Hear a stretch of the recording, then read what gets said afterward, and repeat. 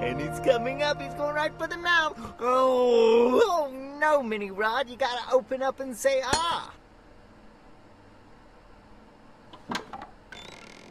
Father. Father, look, I've already eaten most of my food. Very good, son. This is how you'll become a big and strong man. Yes, a big, strong man like you, Father. With a good job and many friends, I will be a famous ice cream man, too, and a genius as great as my father. The recipe for happiness is within everyone's reach. Isn't that so, Father? Yes, son, it is like that. But that doesn't mean you don't have to work hard anyway. When am I going to be able to eat one of those ice cream? Have I worked enough already? No, Rod, you can never eat those special ice creams.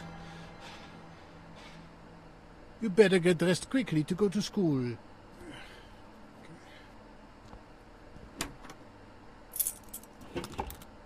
I'll see you tomorrow, a little longer, maybe.